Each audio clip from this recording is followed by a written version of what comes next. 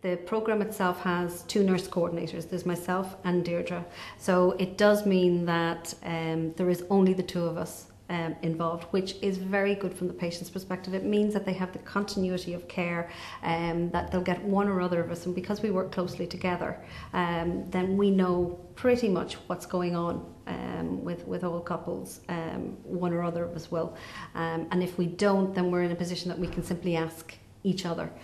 So it does make it an awful lot from a continuity of care point of view. It does make it much better and much easier and much more patient friendly and patient focused. We would try and cover all aspects of care, so it goes all the way through from that initial contact when they phone up to maybe just make the inquiry, to know a little bit about the process, to when they come through for their initial consultation here with the doctor, when they're having their appointments, to when they actually come through for having their scans, be it that they're here in Ireland for scans or that they're in the clinic or with a clinic in the UK. So we would try and cover everything. We're very aware of the remoteness of the process, especially when you're dealing with third party and an anonymous donation, because there can be a sense of not being involved for a lot of the recipient women, and loss of control. So we try to ensure that they are involved in all the steps as we go along,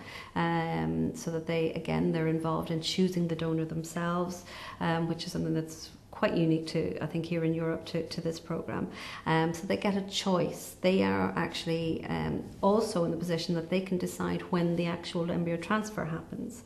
Because the embryos are frozen, they don't have to just hop on a plane at 2 days' notice. They actually can live their life outside of this process, which is important as well. So they have a lot more control of things, and we would certainly try and assist in that way. If there are any questions or any queries that they have, even if it's not directly related to their treatment here, but if they're on medications or they have other concerns, then certainly we would address those as well.